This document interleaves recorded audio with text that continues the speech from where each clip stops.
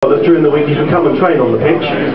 Well, it was up to a point. I know one of Terry's greatest little tricks was we'd train on it all week. Man United would come down on a Friday, train on it all Friday night, and then Terry would invite the fire brigade in to empty their fire engines all over it. And this ball that bounced 40 foot in the air the day before for Man United was suddenly skidding off at 90 miles an hour. So yeah, that was one of his favourite tricks.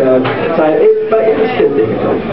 And Wayne, as someone who had a bit of a turn of pace, what was it like sprinting down there, a defender coming in tackling you and know you're going to hit the turf? I mean, that must be pretty terrifying.